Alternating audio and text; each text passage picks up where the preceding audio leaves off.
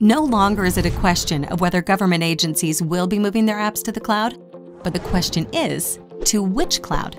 Whether choosing private, public, or hybrid, organizations must manage and implement security and governance from a single cloud management platform.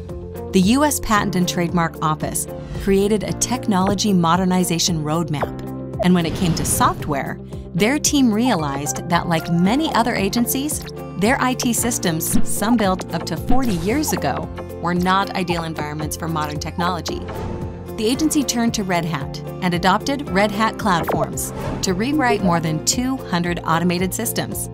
Using open source tools and agile development methods, the organization automated and managed their virtual cloud environment to bring better technological capabilities to the agency's 11,000 employees.